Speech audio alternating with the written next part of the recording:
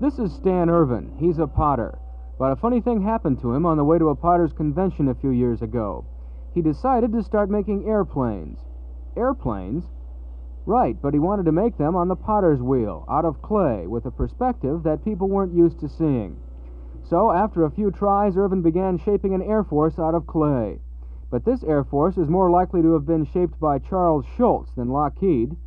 Here, for instance, might be the plane Peppermint Patty and friend flew cross-country in the Powder Puff Derby last week.